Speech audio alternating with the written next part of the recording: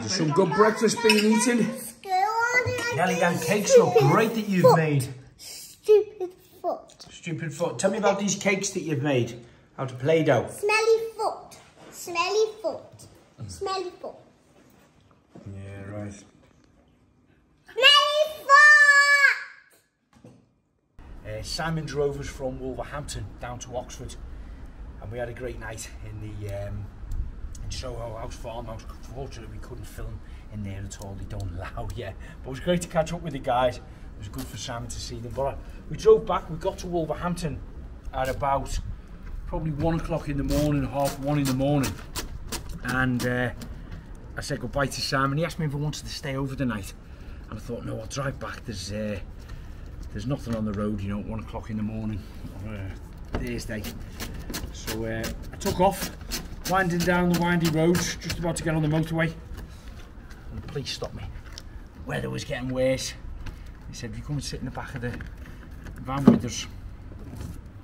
Half an hour later, I'm still sitting in the back of the van. It's now like nearly 2 o'clock, 10 to 2 it was in the morning. I had to phone Laura.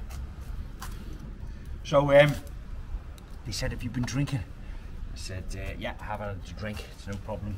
Breathalyzer was all fine because I'd only had the one. And they said, your van isn't insured. I was like, it is insured, I assure you, it is insured.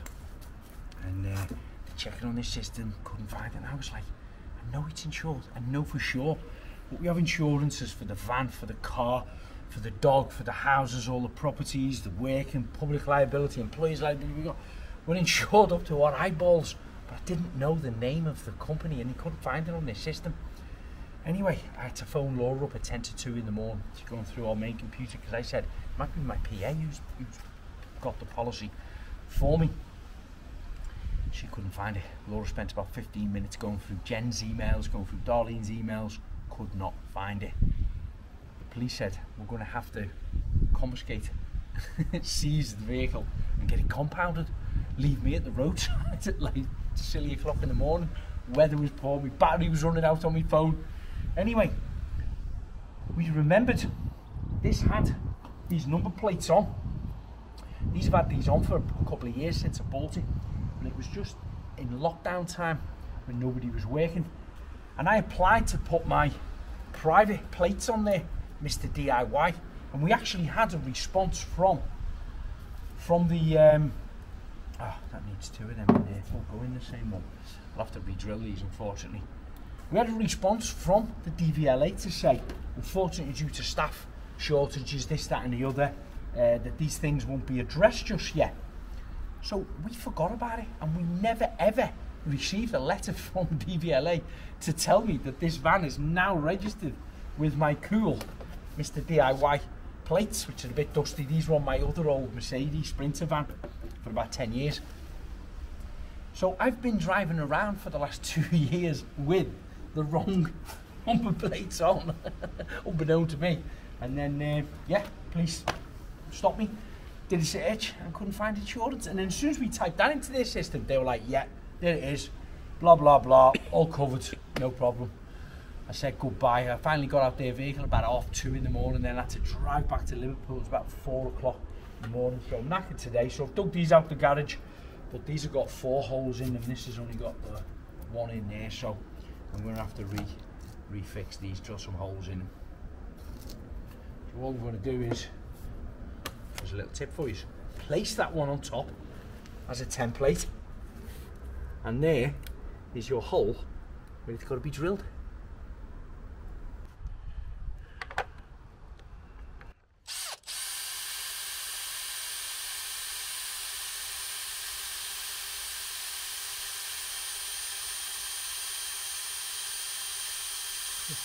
Not got a very sharp blade.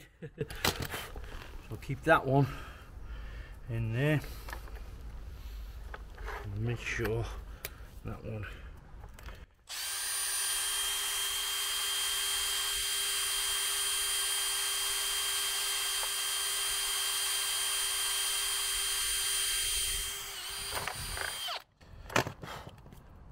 perfect. So now that should fit. How dirty this is. And it should go through there. Little bolts. Bite into that. And hopefully this side should bite into there. Yep. Put these on.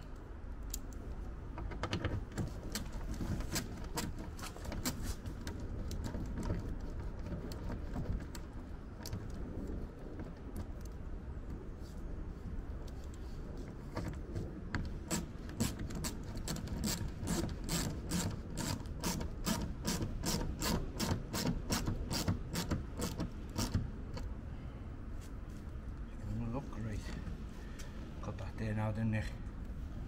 Yeah. Just screw that one a bit higher.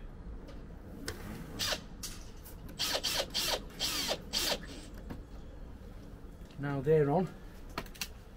I'm going to race over to Liverpool, see one of my builders at our rented properties and meet a few new tenants, see what condition the apartments are in.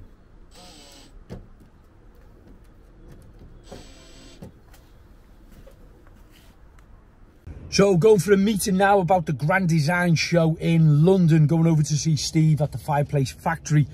I'm going to be there at his exhibit for I think the full 8 or 9 days the show's on, but we are building various different kind of fireplaces basically for display in there, and we're going to be doing a new video one. So this morning I'm going over to meet their new marketing director, Hayley.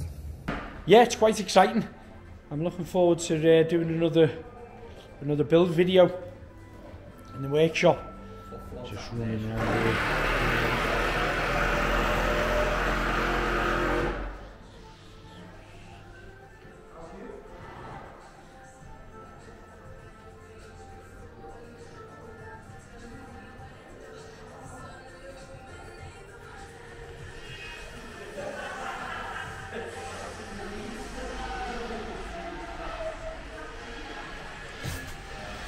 Cool, yeah. Oh, I thought just seeing through the window on there. How'd you work out? I can hear you breathing. Tried these new machines, literally, I thought my art. What have you been on this one? Both of them. Okay. Looks good, doesn't it? I thought my heart was going to explode on both, especially the treadmill. On the treadmills. Do you know what I think it is? What? I think it's Steve's secret plan. He doesn't want to pay you. Yeah, that's Steve. Your secret plan. He wants to write you off. Laura wants me to, Laura thinks she wants me to have a heart attack on this, so you don't have to pay us for any videos. Landed at Oak Terrace. So, that's my block. Needs a fair bit of maintenance. I've got a couple of lads in a few of the apartments there with it being empty. A couple of them are empty, should I say. They'll be ready to rent out in a few weeks. If anyone's interested, let me know. So we've arrived in one of our small apartments. It's empty here at the moment, but we've got a new tenant wanting to move in it from next door, but she wants the kitchen altering changed around. However, this stud wall here, which there was a little downstairs bedroom in here, she's wanting that taken out to extend the living room in here. So we're just working out whether it's worth doing it or not. I'm too good to be tenants, bloody hell. Because they have the outside area there then. Oh. And then I pop in one of the other flats next door, and who did we find? Only Johnny G's here. He's here. But he's leaving us soon. He's off. Where are you off again on your travels next? I can't tell you. It's classified. He could tell us, but he'd have to kill us. Quite exciting. We've had this new Roland live kind of mixing desk. We bought it about a year ago, but we haven't actually set it up yet. And a new sound recording system that we've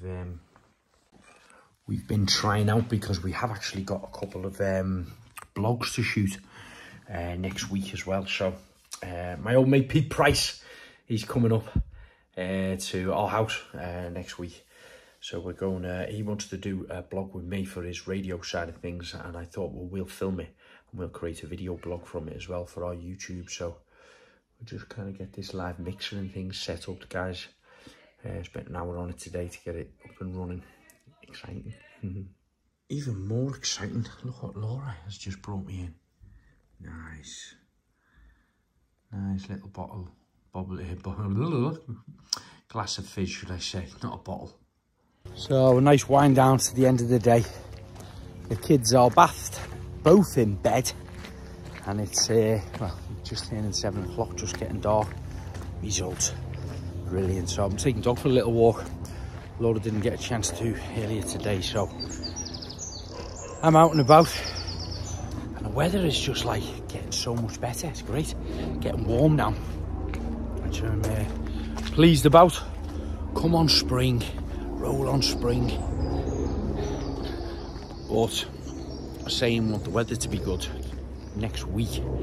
I'm away for just 4 days on a little skiing trip with the boys. Courchevel we're going to, so exciting times. A little bit nervous though, if I'm being honest, because I haven't been on the snow for like 5 years now, and basically, yeah, a bit rusty to say the least.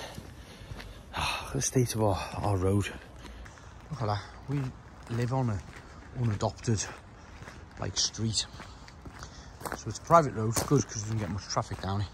However, the council doesn't maintain it, so we're all right down by our end. We've got tarmac and things down on ours, and I put that concrete around the bottom of our actual drive on the entrance in. But the other end of the road, literally it's like this, potholes everywhere. So if you haven't got your Range Rover, you're in trouble.